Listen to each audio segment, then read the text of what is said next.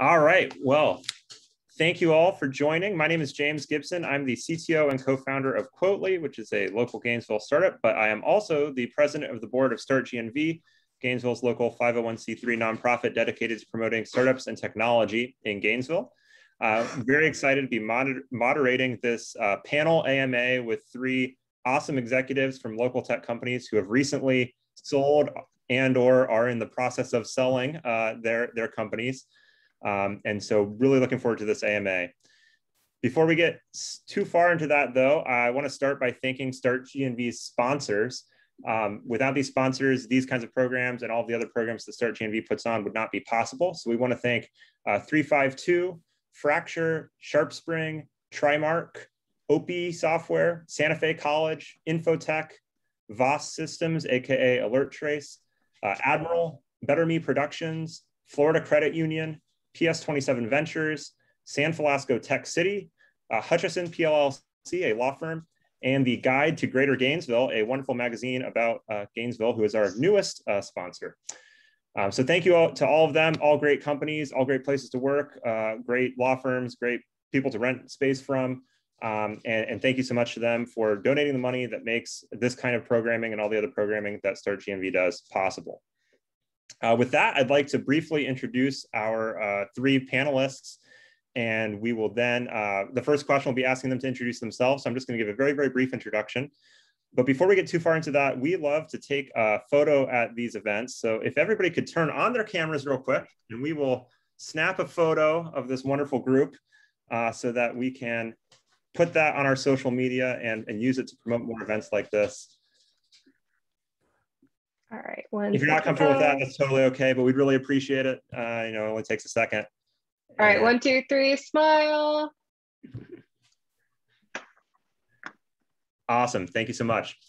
So with that, I'd like to introduce, and I'm just gonna go in order that they appear on my screen, Tim Broom, who is the co-founder and CEO of ITProTV, wonderful, awesome local company. He'll be introducing himself in a moment. David Messias, if I hope I got that right. Nope, sorry. CEO of Shadow Health. And I hope Rick is back. Rick Carlson, who is the CEO of SharpSpring. He was having some technical difficulties. And if he hasn't rejoined, he will be rejoining shortly. With that, I'd love to, our first question is going to be basically an introductory question.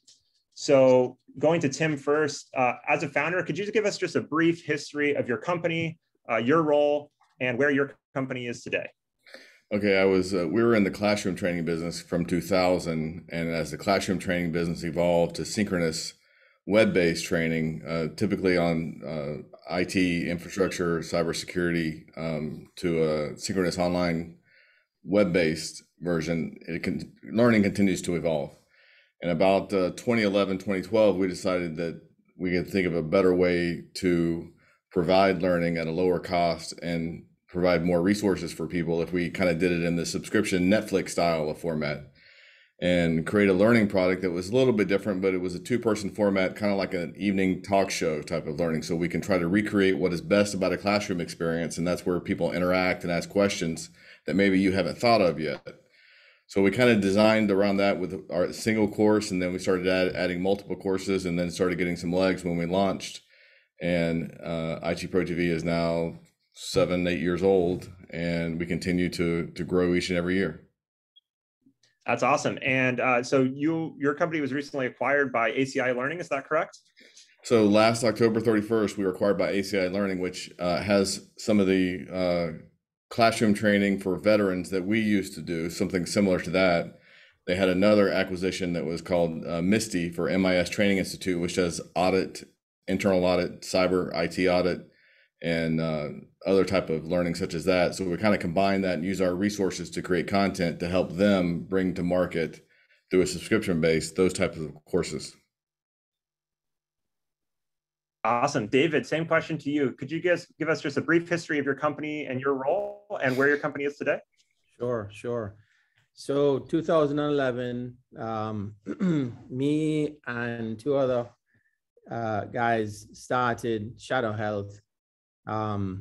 It was a healthcare simulation play I remember reading a journal that was kind of the Institute of Medicine, which was a State of the Union. And I remember thinking it kind of laid out all the challenges with healthcare from the system level, from all the health systems all the way down to the practitioners. And so it gave us an opportunity to say, you know, where could we disrupt this healthcare problem and opportunity? And so we introduced a conversation-based capability within nursing education.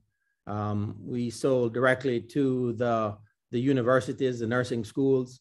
We appreciated that there were probably 3,000 schools in the market.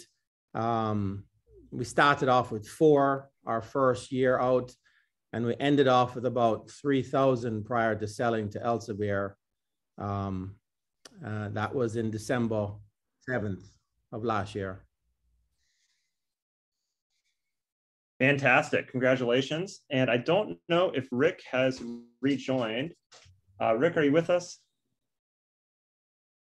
I am, can you hear me? Yes, we can, fantastic. So Rick is the CEO of SharpSpring. And Rick, could you introduce yourself and just tell us a little bit about SharpSpring, when you started the company, how the company got started, and where you all are today? Yeah, sure. First things first, I won't be on video today, guys, which trust me is not a big loss for the event, but having some connectivity issues, so just dialing into this. So yeah, SharpSpring, we started SharpSpring officially in 2012. I ended up meeting our CTO, Travis Witten, at the early part of 2012, about the time that GrooveShark was sort of, I would say, in their last year of business and really having a tough time with the record labels, if you guys are familiar with that story. And I think Travis came on board in April of 2012, and it took us a couple years to build an MVP, and we launched in our first product in 2014. And since then, we've grown. I guess I should tell you what we do. For those of you who don't know, we're a marketing automation company.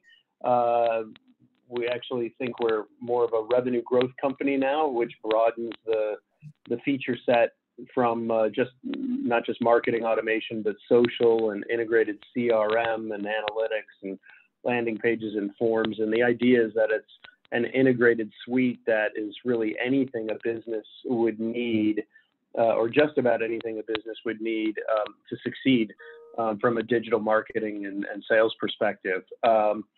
So we built that over the last, 9 years, I guess. And you know, our biggest competitor is HubSpot. We also compete with ActiveCampaign. Along the way, we sold the business actually pretty early on to a public company, and then outgrew that little company. And in that process, we became public essentially ourselves. We outgrew the company and then sold off the business unit that acquired us. And so we've been running a public company for a while. People ask why we're public. That's the story. We didn't really sort of do it voluntarily because it can be a big burden. And then I guess the most recent news is that we announced roughly a month ago that we were going to be acquired by Constant Contact. And maybe a lot of you know who Constant Contact is, but they are certainly known for email marketing and one of the biggest brands in email marketing out there. So we're pretty excited about that. Incidentally, I'm talking on the phone. I can't read the room at all, so I feel like I'm droning on. So interject at any point if I'm taking up too much air in the conversation. No, that's perfect. And that's a great introduction, and great to, I guess, to note then that you've actually gone through this process of being acquired once, and now you're going through it again, which is even wonderful experience for this panel. For the audience, so this is a AMA. This is an Ask Me Anything session. We've got 3 awesome founder CEOs here who are here to answer questions, appropriate questions. I will note for the audience that anytime a company is acquired, there's a lot of details of those acquisitions that are not public and that our guests will not be free to comment on. So if you ask a question, you may get a, I can't answer that. Nothing personal, that's just the nature of this business. And this is still a fantastic opportunity to ask some cool questions of some really fantastic local business leaders. So with that, if you have some questions, please put them in the chat. You can message the startGNV user directly. That's Lauren, and she will filter those questions and send them to me, and then I can pass them along to our guests. You can also just put them in the chat generally. With that, would love to ask, so just to, I guess, clarify this. So Tim and David, your acquisitions are closed. Is that's totally correct? That's correct. And Rick, y'all are in the process of this, which I imagine is even more complicated for a public company. That's correct. Great. On both counts, probably. Wonderful. So, first question for me, I think this is my personal privilege here as a founder. We heard from your introductions when you started the company, when you decided to sell it. It sounds like somewhere between 7 and 10 years for each of you. When you started the company, would you have predicted, that was the plan? I was going to sell it in this amount of time, or did the plan change? I'd love to hear whether or not the ultimate result was what you had originally planned. And David, let's go to you first with that question. Yeah, that's a good question. I don't think that you ever have a specific timeline in mind. The way that I've always approached business is to say, how much value am I creating for my investors, for my customers, for my employees?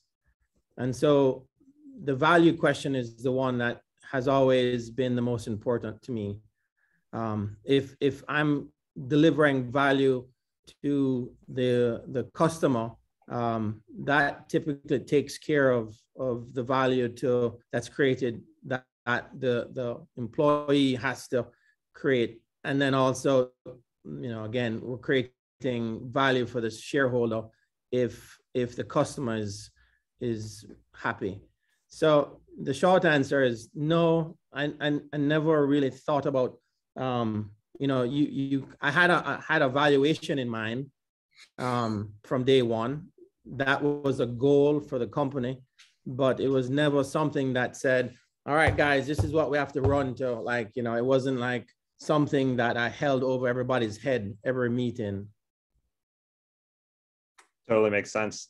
Rick, same question to you. When you started SharpSpring, I guess you've done this twice now. So when you started SharpSpring, was that the plan? And did the timeline line up with your original expectations, or did the plan change?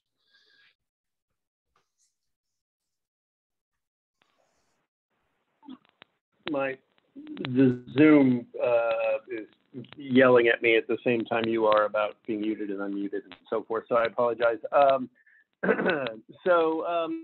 No, not a chance.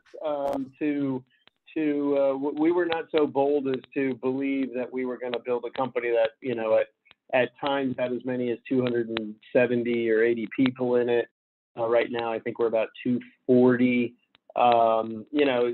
It became something that was much more than we ever sort of dared to dream about. To be honest, I imagined that we would build a company about to where, actually our first acquisition happened pretty early on. It was only 8 or 10 months after we launched our product. It was semi-obvious we were going to be successful, and we hadn't brought on any venture capital at that time. We had bootstrapped it, but so that came almost a year or two early. But that acquisition was what I would have said would have been a success for SharpSpring. I think it's fair to say that myself and Travis imagined ourselves launching another startup and doing something different after selling the business to a company. The little company was called SMTP, the public company. And what ended up happening is just we didn't see an end to the success of SharpSpring, and we got a neat team together that everybody or most people enjoyed working together, and we just felt like we could keep doing it. And the board of the company that acquired us asked me to be the CEO, and so we sort of fell backwards into the second life of SharpSpring just through inertia. But no, we had no aspirations of the company being as successful as it was and is, and you know, we count ourselves lucky every day for that. Awesome. Tim, same question to you. Was this the plan? I don't believe it was the plan. You know, in the beginning, we wanted to create something that we wish that we would have had when we were getting into IT, and we wanted to make it easier and remove obstacles to people's success. That was really our mission and what our goal was. And to build a great organization with a great culture, with a great team that you love to work with, and you didn't feel like you had to go to work every day. And that was really like the idea. And of course, we wanted to grow and be successful and make our customers successful and our team members, to help them grow, provide a lot of leadership training to develop leaders for the community and within our organization. And then I started getting these phone calls and emails, and, you know, you go to a couple SaaStr conferences or an ASU GSV conference, some of those learning conferences, higher ed, you know, type conferences, and you're meeting people, and then they kind of start bombarding you. And then you start thinking, if I don't, because we bootstrapped everything, but if I don't make investments into the organization to grow faster, the expectation is that you're going to continue to grow faster. And if you start to slow that growth, and the potential opportunity for valuation and how they look at your organization, I think, begins to suffer from that. So it's really some of that, I feel like, is the right thing to do, is to look for growth equity and find the right partner that's going to inject a smaller amount of capital to help us grow to be bigger. And we kind of started that process. I didn't know what I was doing. The first time I really met David was down at the Florida Venture Conference, where we pitched in front of a bunch of people. And it was the very first time, I don't know if David knows the story, but it was the very first time that I ever pitched it. I've never pitched before ever. And I had some people here that kind of helped me prepare.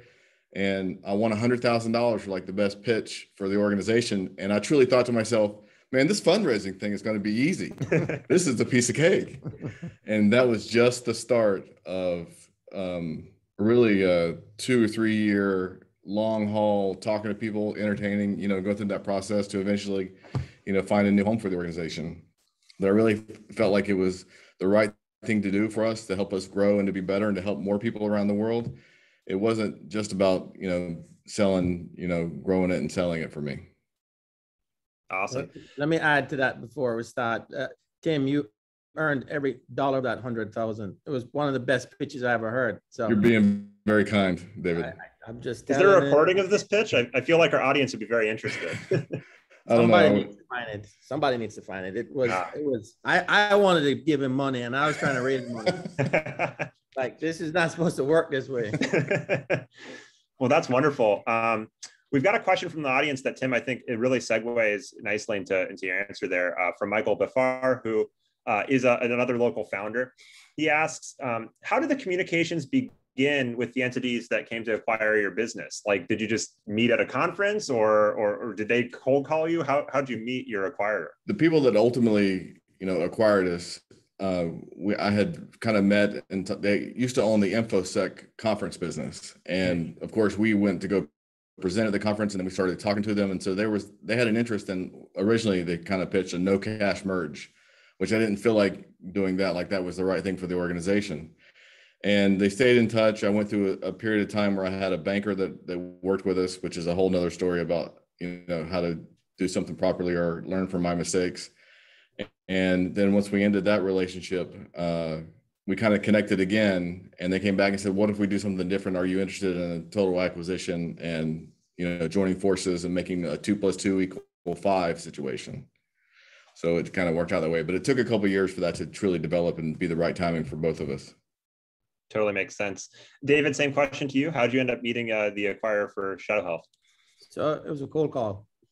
We received a call, and that started a 2-year conversation. And initially, I was a little hesitant because, you know, we've received buyout offers in year 5 and year 7. And it's a quite of an engagement, right? It's not like you have this, endless amount of time. And so, on the third go around, different company, I was very hesitant. I almost said, took a couple calls because I was honestly saying, guys, my focus really is to grow the company. I don't know if it's a good timing. And there were, several calls back to back, and in a very professional way. And then finally, I just said, okay, these guys they're worth having the conversation to continue. So cold call. That's really, really interesting, just all the ways this can happen. Rick, same question to you, maybe a little different given that SharpSpring's publicly traded. Yeah, well, I'll give you, I've had a few acquisitions, and just to cover them real quickly, I ran a company called Illuria Software back in 2004, which was an anti-spyware company, and we sold that to Earthlink. We did that in what I think you've just heard is a fairly common way. One of our larger customers was Earthlink. We also worked with AOL at the time when that meant something. And Earthlink, after working with us for a couple of years, offered to buy us. So I think that's one of the most common ways this sort of thing happens, a long-term partnership first that seems to make sense as the relationship plays out. With our sale of SharpSpring to SMTP, interestingly, they were looking to make strategic acquisitions. It was actually a matter of I don't know, luck or kismet or what have you. They got caught up in our outbound marketing that we were doing at the time, and got to know what we were doing and offered to purchase after a pretty short period of time. And then just to sort of fast forward to present day, we had received a number of inbound inquiries over the years, and had received something that was sort of more serious. I don't, the second half of last year from recollection. But as a public company, almost whether you want to or not, you have, on a personal level, meaning me as the founder and the CEO, you have an obligation to look out for all investors and maximize investor return. And so, in that sense, your personal aspirations can become secondary. And because of the inbound interest, we ran a process to sort of test the market out there, because at the end of the day, that could have been, looking through the lens of that timing in late last year, that could have been the best outcome for investors that we sold. So we were sort of obligated almost to run a process in order to maximize shareholder value and at least test the waters. And then it turned out, it's our belief that was the best way to maximize shareholder value. So we ended up accepting an offer from Constant Contact. Awesome. Well, yeah, as a very sorry, go ahead. No, I was just going to say a very different mindset, a very different way of going about it as a public company. Absolutely. Well, as a proud holder of 5 shares of SharpSpring, I appreciate your diligence in doing the best thing for the shareholders. Fantastic. Thank you for that. And so Aidan Augustin, who is also founder of a local company, Feather, asked, and Tim, you alluded to this, but let's start with Rick. Rick, did you use an investment banker in any of your acquisitions, and any advice on using or not using a banker? Yeah, two out of 3 I used investment banks. That's the answer is yes. So as a public company, you absolutely have to, unless you really enjoy lawsuits. There's a very, very specific way you have to do things as a public company. I'm imagining that is,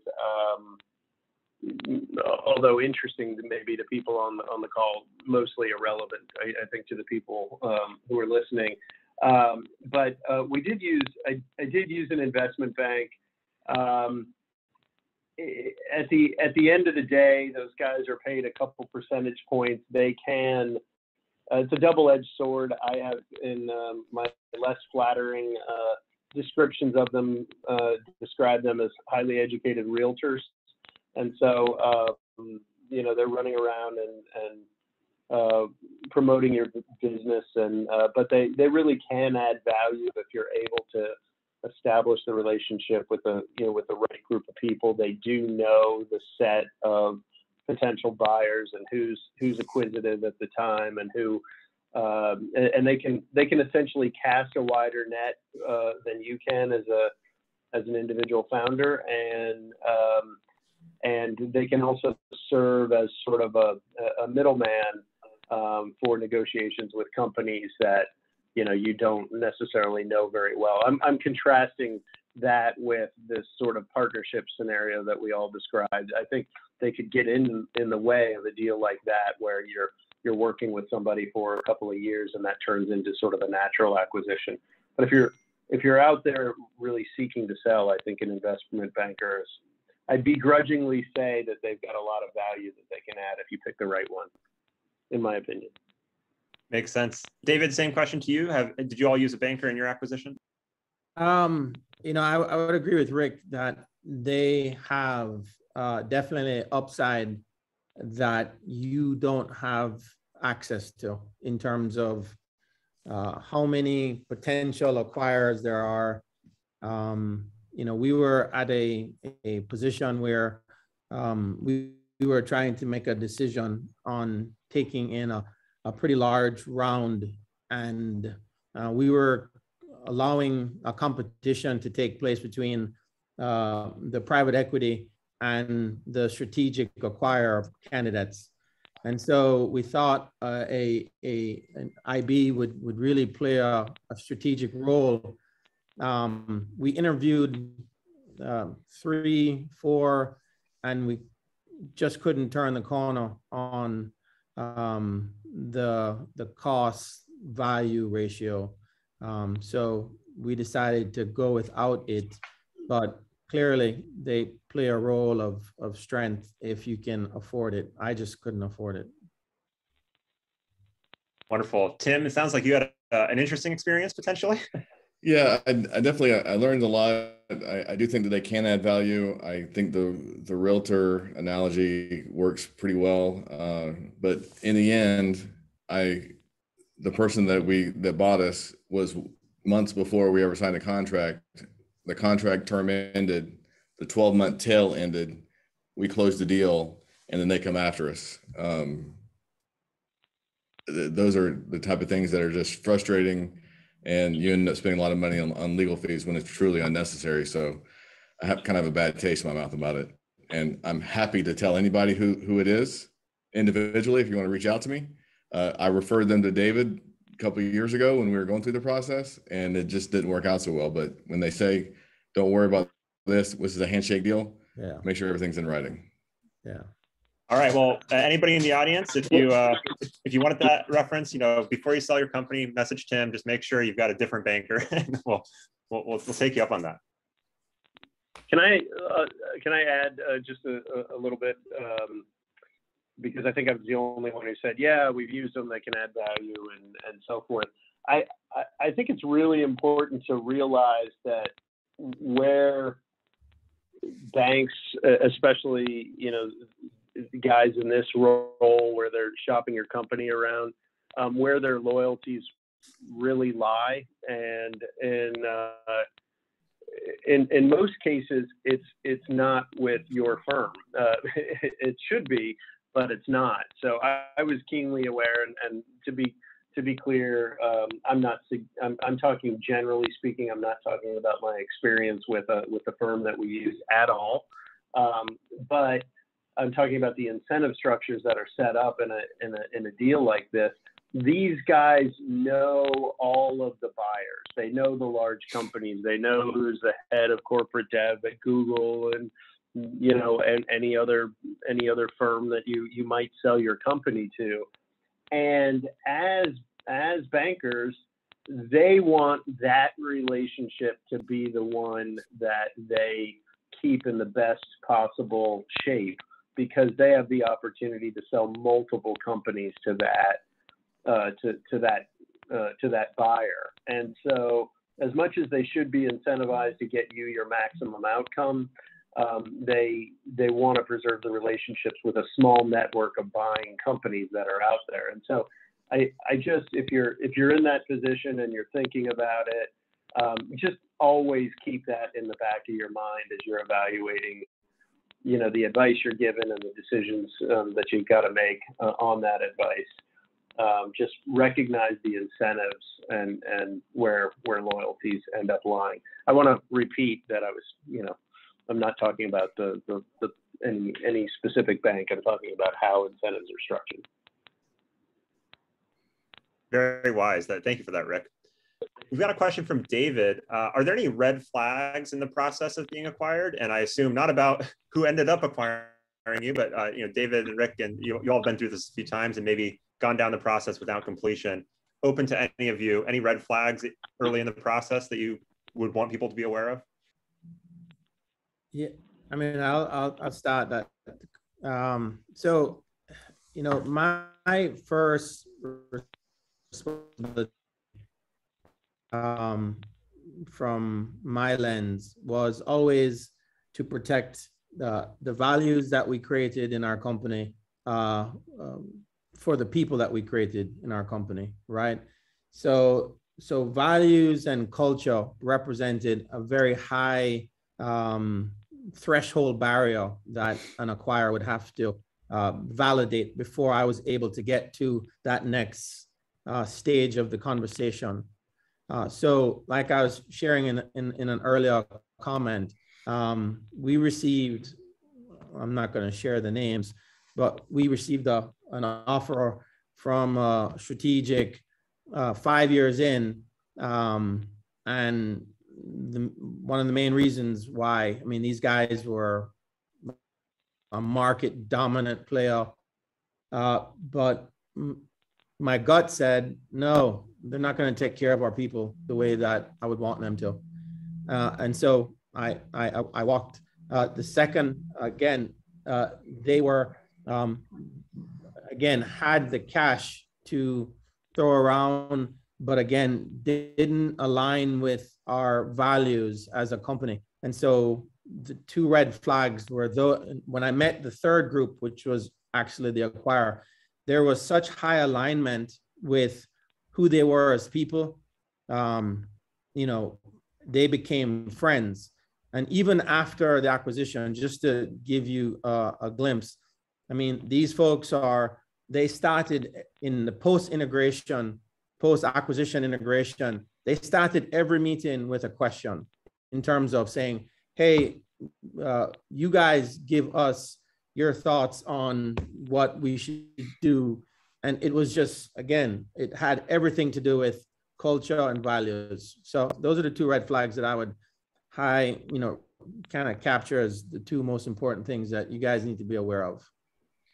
Similar to David, I will say that there's lots of potential red flags, but following your gut, is this the type of people that I want to have a relationship with, that I want to entrust my team with, that's going to carry on in our mission? Is it not a rip and strip situation?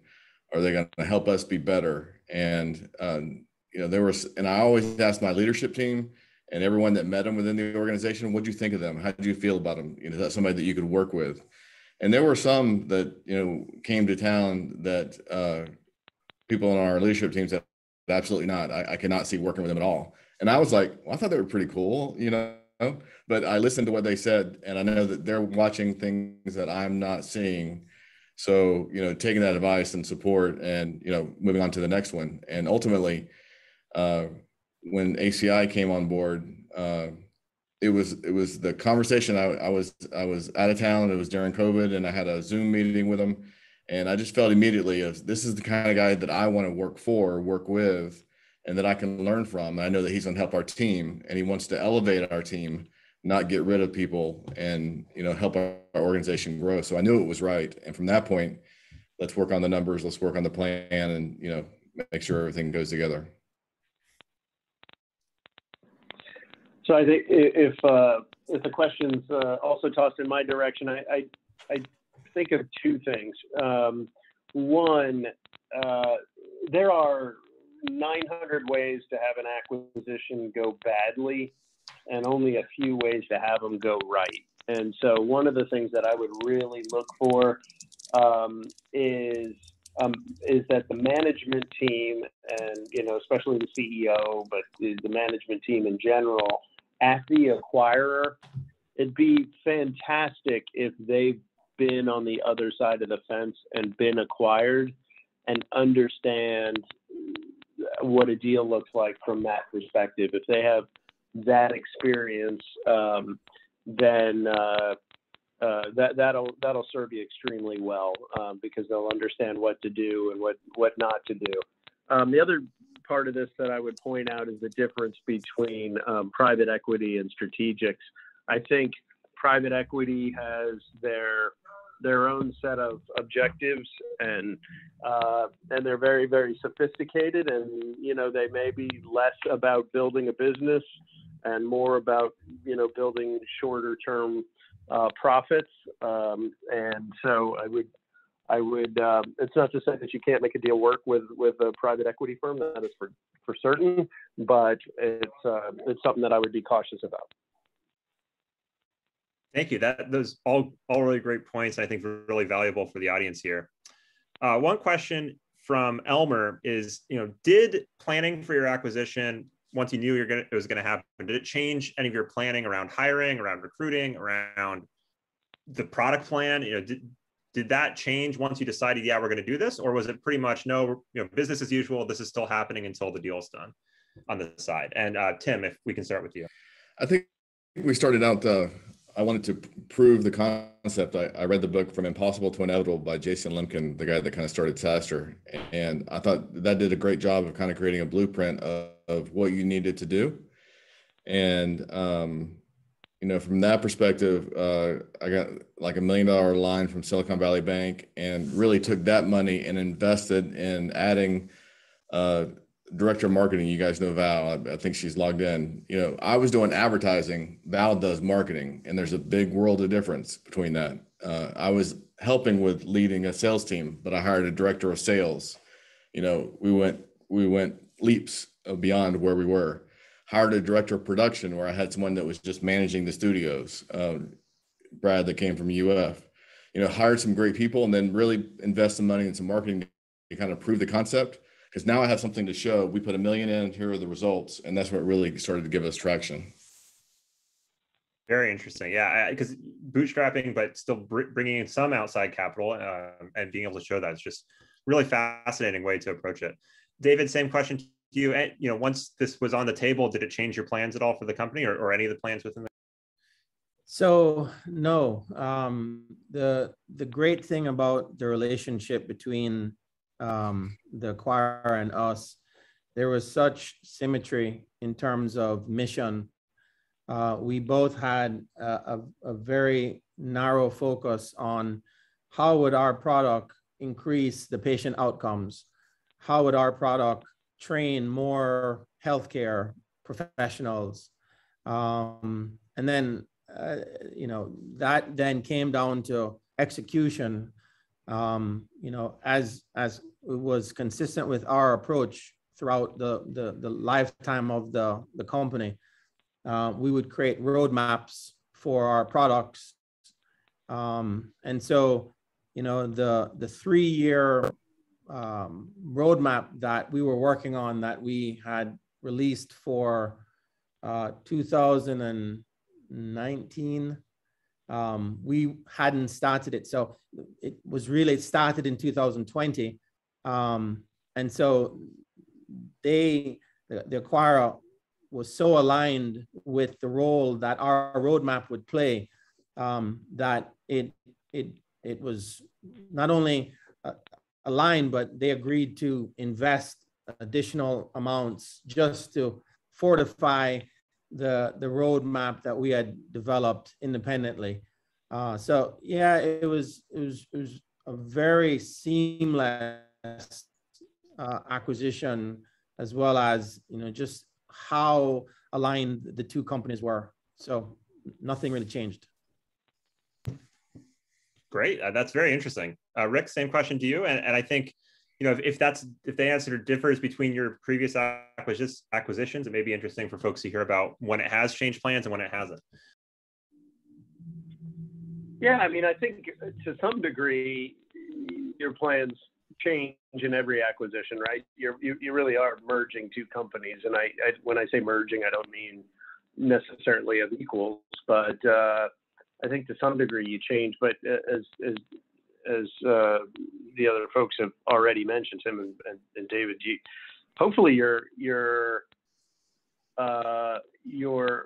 selling to a company that has a shared vision, or certainly a shared vision of the future, and something where maybe you've got complementary assets in just, I can't get into, you know, super specifics on this latest acquisition, but I can tell you that Constant Contact, for example, has many hundreds of thousands of customers, and they really like what we have done as a product, and we like the idea of being able to get our product in front of hundreds of thousands of customers. And we think that, you know, the rationale for the acquisition is almost as simple as that.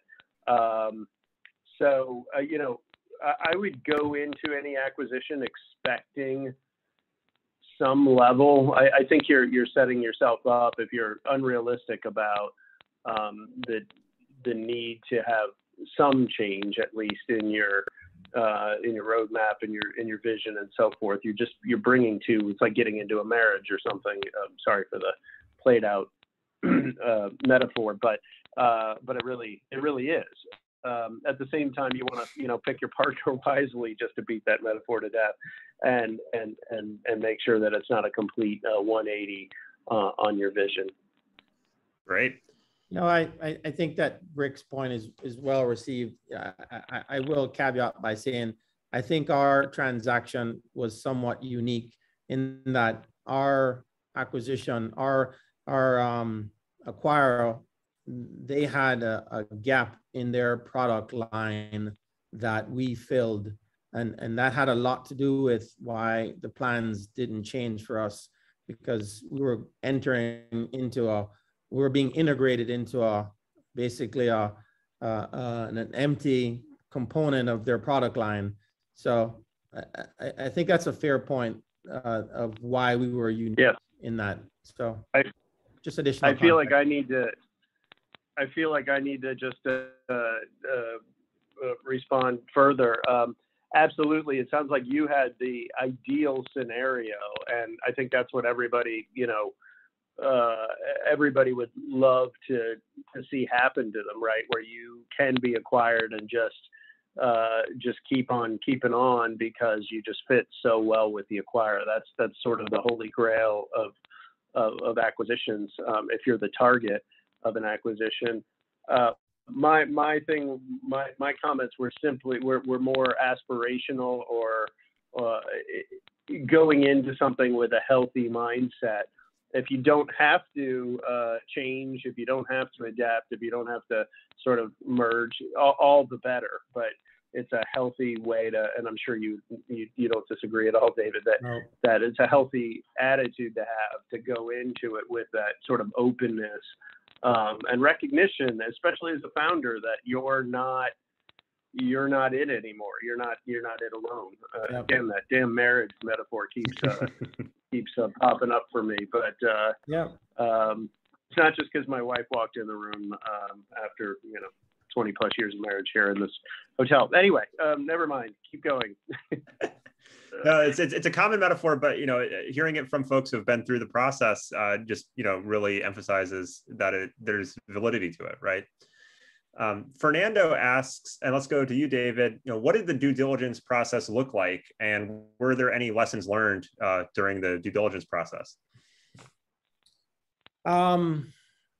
So we had a pretty long due diligence process, and long in terms of, I would say it was probably 2 years. So there's two reasons why it was 2 years. First was we had to first agree on a value for the existing assets. So there's recurring revenue associated with the existing assets. And we were on the verge of launching new assets that we would also have to agree on the value for those. And so we broke up the due diligence in two different pieces so that we can agree on the valuation at one at a time. What I will say that I think was very important, and I hope that you guys hear this from a good place. You can never feel like you can't walk away at any point. Because if you feel like you have to make everything work, you're not going to get the best deal. And I don't mean walk away because you're playing a game. I mean, walk away when all of a sudden they're no longer negotiating and they feel that they can force a certain position. And so, you know, there were 4 or 5 times when I thought, okay, this deal's not going to happen. And I said, guys, you've introduced, and it was different circumstances each time. The first time it was an individual that just didn't have any margin for negotiation. And everything this person said, they would not budge. And I said, okay, well, either you change this person or I'm walking, because I can't talk to this person. I didn't like that person. It was oil and water. And so they had to remove that person from the deal. And then the other 2 or 3 times, it was based on other settings and circumstances that were just not acceptable. And so if you're not committed that, look, I don't have to do this deal, you're never going to get the best deal. And that's not I wasn't playing Russian roulette. I was just being true to my gut of that's not an acceptable term and I'm not okay with it. And I had to walk away. But that's what made the best scenario at the end of the day for our shareholders, for our employees, for our customers. So, you know, it kind of all circumstances touched on those 3 areas. So that's my piece. Yeah, thank you for that. Tim or Rick, any due diligence lessons? I would say our diligence process went pretty quick. My wife, Denise, is our CFO, and she has always been awesome at her job. And we've had audited financials. So financially, the recurring revenue, all the automations that we had in place with our Recurly and our Salesforce and our NetSuite, we flew through diligence. But there's something that I didn't hear mentioned earlier. What took a little bit longer was a reverse diligence on them, because they're a company that's owned by a private equity group out of Philly. So that reverse diligence took a little bit longer because there were some things that we wanted to make sure as we rolled 60% of the money that we got into the existing company, we wanted to make sure that our investment was, you know, going to be safe and taken care of. So that process took a little bit longer, and I wasn't familiar with reverse diligence until I started receiving some advice and support from people as we entered that process. That's really important. I learned something just now. So, Rick, any thoughts? Yeah. First off, I think two great answers already given to this. So, yeah, a few thoughts. First things first, I'll just say what David said, maybe in a slightly different way. Diligence, I feel like, is a really great way to get to know what it's going to be like working for and with the acquirer. You're working with those managers on diligence, and you know, if they are really playing heavy, you know, and not realizing that, hey, there's going to be a relationship after this acquisition, that's not a good sign. Going back to that question, you know, you want to feel good about the way the diligence process itself is going. And so I think diligence is highly indicative of how the post-acquisition world will take shape. The second thing I would say is, and I have a different experience, and you can imagine with a public company and companies like Constant Contact, which is backed by PE firms and so forth, we had just mountains of diligence, and there was a team on my side that did most of the work. I did not. I just want to thank Aaron Jackson and everybody else on the team that was doing that work. I was managing the relationship, but those guys were really doing a lot of work. Anyway, we have been prepared for diligence since the day we started the company, and I think it's a good idea for you guys to do that as well. What do I mean? Well, don't start putting a bunch of open source with the wrong types of licenses in your code. Be thinking about the day that keep your books in order if it makes sense, and you can have gap accounting in place. Maybe that's an idea. It's cumbersome and expensive. Keep your contracts, keep your NDAs, keep it all organized. It will come back and be a giant mess. And I guess today's the day where I use a bunch of terrible metaphors, but if you've got a fish on the line, you do not want to be putting your reel and rod together.